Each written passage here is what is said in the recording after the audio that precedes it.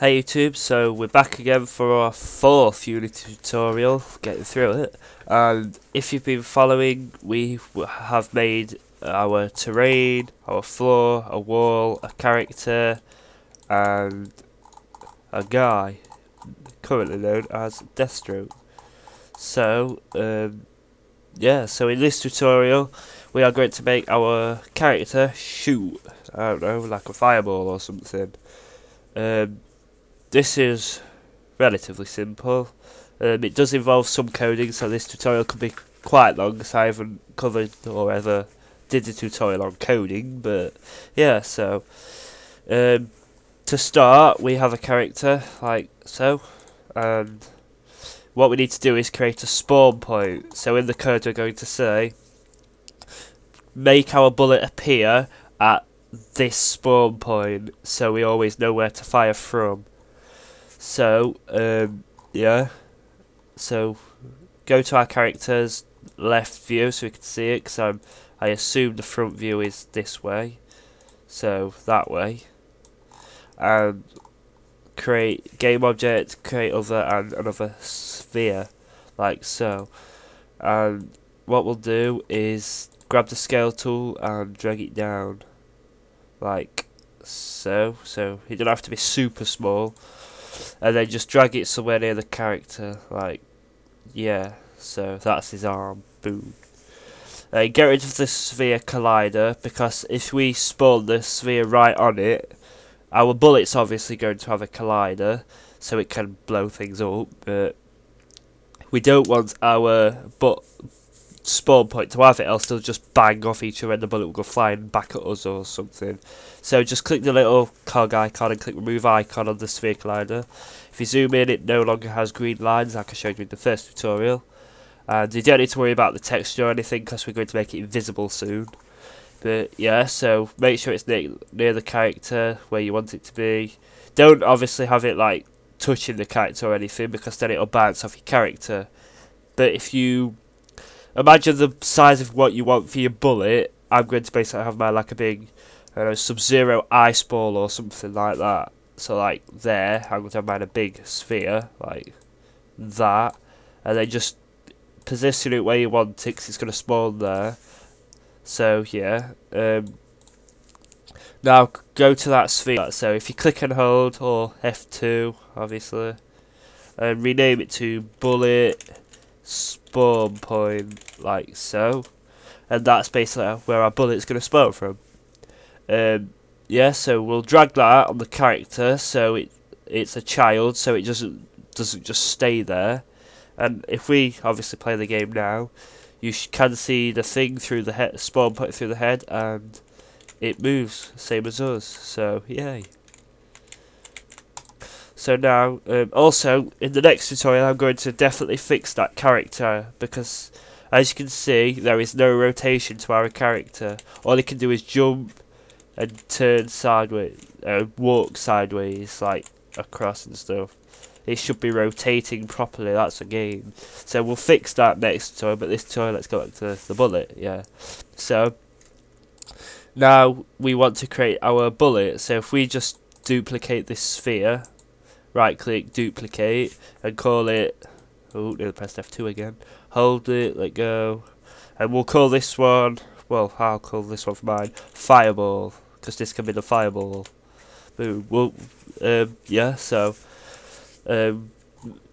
move it out so you can actually see it. Obviously, it doesn't matter where you put it. You can put it millions of miles away in Unity and it'll still spawn here. So yeah, and we'll just scale it up and a bit bigger. Yeah, you can always check it against it to see if it's the right size. Yeah, so zoom into it a bit and we'll add a texture. So click the pin head and the inspector, and flame D or E, which one? Ooh, I want D. That'll do. So you can see we have a fireball.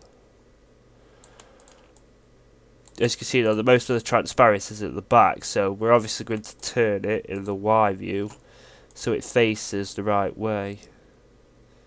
So the transparency at the back, so it looks like it's just thrusts it out or something. Yeah, so there's our basic fireball. It's not brilliant, but it'll do for now. Yeah, so if we, on the bullet spawn, not the spawn point, the fireball, we do want a collider, so go to component, physics, sphere collider, like so, so we have a collision, so it'll bounce. And what, I don't know if we've done this one yet, yeah, we did on the character, so you want to add a rigid body, so component, physics and rigid body. Rigid body basically gives it mass and everything. So do we want it to use gravity? Well, no. Our fireball goes straight across the screen, it doesn't bounce, but if you're doing something like a gun bullet or something, you could set the gravity to really low so it bounces and stuff. So yeah, once that's done, go to your project and create a new folder. Call it prefabs or prefab. Yeah, a prefab is basically a folder where you can put, like, I don't know, using things off my desk, my phone in there, and you can drag it out and copy this phone as many times as you like, and you can change each one of them and it will never change this prefab. It's basically the default where it is. So in that prefab folder, create and prefab again, and we'll call this our fireball. You can call it the same, it doesn't really matter. And then just drag the fireball from the character into the fireball from the prefabs. As you can see, the box is lit up blue, whereas it was white before. And we can just drag that on and have as many fireballs as we like and be happy, happy, happy. But yes, that's not done yet. So the fireball, you can either delete it out the scene, but it's still in the prefab, so we can just drag it back in. Like so, yeah. So click your bullet spawn point and untick mesh renderer. The mesh renderer basically renders what the mesh looks like. The mesh is the actual model of it, so untick that. It's still there, we can still call from it, but it's invisible. So now we'll go to scripts and create a new JavaScript and call it player fire, yeah, player underscore fire. And yeah, so now open that up again, and here we are. So don't forget, if you're in mono develop, this will be the exact same, but yeah, in the update function here, what we want to do is call let me think, yeah, if, like if, then normal open bracket, and we'll capital I input, then full stop, or I'm just going to call that dot because I'm used to saying dot, and then capital G get, capital K key, capital U up. And we used to up instead of down because down they can hold it, and if as long as that key's down, it will spam the bullets at the opponent. Like, I can't remember what it's called off of games, but spraying. Yeah. So any of you who play Call of Duty and stuff, it's called spraying. So if you're up, every time the key is pressed down and up again, then it will fire. So you can't obviously hold in that position. So then what you do is open another bracket, then put speech marks, and for the fire I want the key, I don't know, E, yeah, put on normally, close the speech marks, close the two brackets, press enter once, open up the squiggly brackets, press enter twice, and close the squiggly brackets. Go up and press tab once, and sorry for all that, but yeah, just basically set it out like that or something. Just makes it even, because if you put all your text in one big line coming down here, you'll not be able to understand it, whereas this, you can just pinpoint exactly where it is. So yeah, so once that's done, so that's basically saying now, function update is every frame, like animations, which I explained in later tutorial, before tutorials, and basically it's checking if the user presses an input button, such as a key or a mouse. If the key is going up and the key is E, then perform the code inside the brackets, like which you're going to write now. So what we're going to do is first create a variable. If you type in var, which means create new variable, and we will call it bullet fire, like so. Then we want that bullet fire, variable bullet fire means instantiate, which basically means create 3 variables like that. The first one is what object we want to spawn. So obviously we want to spawn our fireball, so we will create a new variable, call it fireball bullet, and we will create this variable at the top, so call it var fireball bullet colon, and we'll call it transform, which basically means we can edit the transform of the variable, which is the position and stuff. So yeah, then we want to get the location where we want to spawn, so we want it to spawn in our bullet spawn point. So we will game object, we want to find the game object, dot find, so basically search for a game object, open your bracket, speech marks, close your bracket so we know what it's like.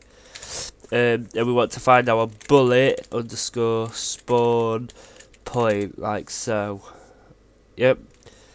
And then the third one, well no, actually, after that bracket we want dot transform, so change that's transform, and then change that's position, like so.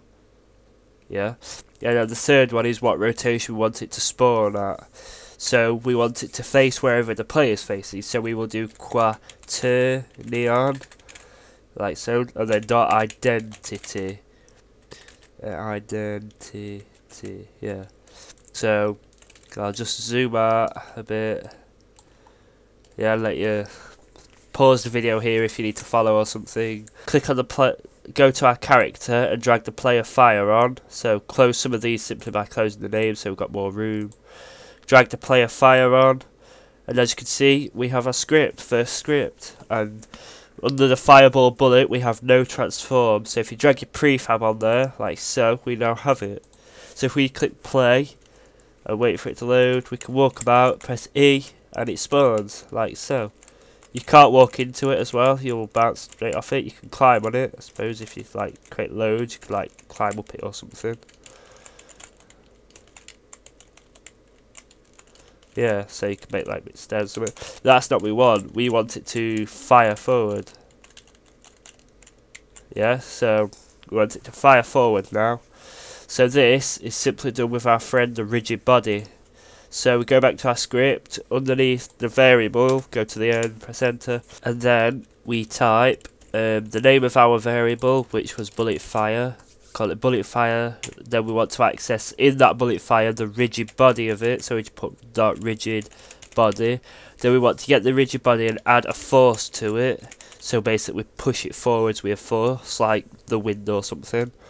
And then open the bracket, and then we want to change the transform dot, and then we want to change it so it goes forward, and then times sign, and then we want the speed of the bullet, so I don't know, 500. Yeah, so close the bracket, semicolon, and then that's it. So I'll pause the video again here so you can see. If we go back, press E, boom, we have a moving bullet. As you can see, it will bounce off the wall and stay there, like so. So you can like fire loads of bullets, they'll hit each other, bounce up. Or like if we can jump on it, we can like climb up the wall or something. Yeah, so there we have a slow bullet. Obviously we want to speed it up, like that. So if we go back, speed it up to something like 2000,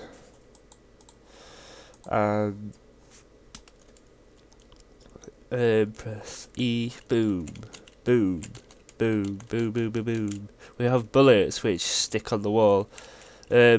Yeah, so thanks for watching, and please rate and stuff like that, comment, subscribe. So thanks for watching.